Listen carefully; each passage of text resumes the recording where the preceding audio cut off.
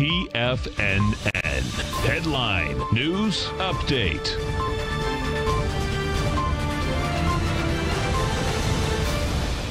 Good morning, everybody. I'm Tommy O'Brien, coming to you live from TFNN headquarters in St. Petersburg, Florida, 9 a.m. Eastern Time, Tuesday morning. 30 minutes to go until the opening bell. We got markets in quite a positive territory. Dow futures up 368 points, or 1.3%, trading 28,737.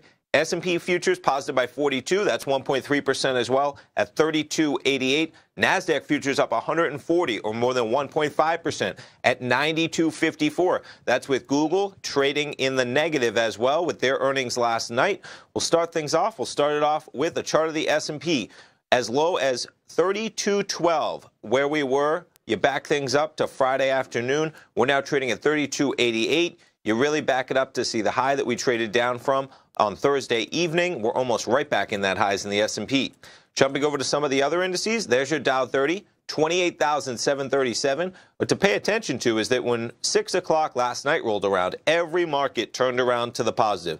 There's the Dow, as in not even turned around, right? Just extended kind of the rebound. We saw yesterday's action, but the Dow at that time, 28,288. We're now above 28,700.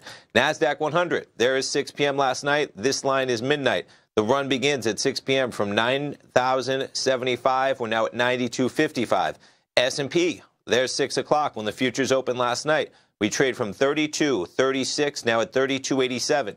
Crude oil even, the low, right then, when futures are there, 6 o'clock, 49.66. We're now at 51.21.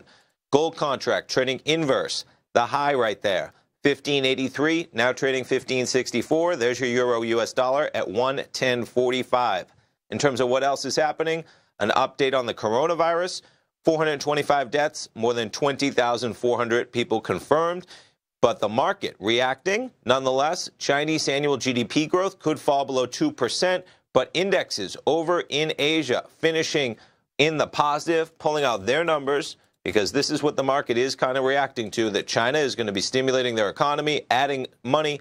Nikkei up 0.5%, Shanghai 1.3%, HSI 1.2%, ASX 0.4%, and the Kospi 1.8% even in the region. So China stocks are recovering after Monday's 7 to 9% decline, and you have the U.S. markets reacting with the S&Ps right now up more than 1.3% ahead of the open, and we got to put Tesla up there. Tesla above 900, looking open today, up about $100 from the close yesterday as the run continues.